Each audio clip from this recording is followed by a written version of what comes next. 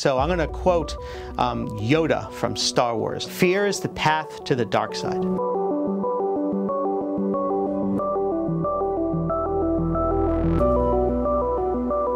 Pride means what it says. It is pride in yourself. It is pride in your community, in the LGBTQ community, and pride in terms of who we are as people, what we contribute to our nation and the world.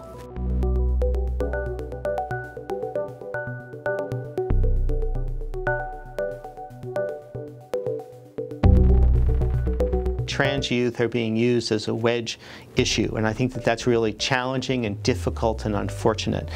Trans youth can be vulnerable. They have suffered from bullying, from harassment, and we need to advocate for trans youth, and we need to support and nurture trans youth into finding themselves, overcoming fear, and becoming who they are. And there is a place in America for all of us, and there's a place for you. There's a place for you as a trans young person.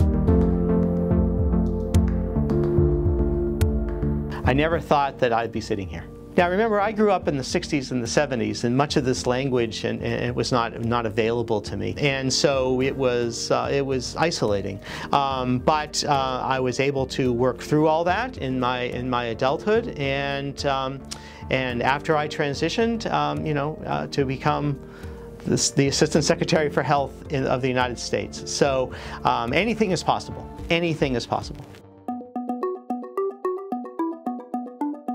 So I'm going to quote Yoda from Star Wars. Fear is the path to the dark side.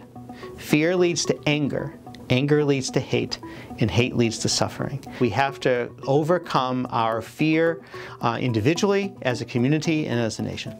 And I think that people who don't have, or think they don't have, experience with transgender individuals have a sense of fear. I think that people sometimes fear what they don't understand. And so I think that we need to work, and I want to work, to educate people about trans individuals. And so hopefully that they'll have less fear, and thus can be more understanding and accepting.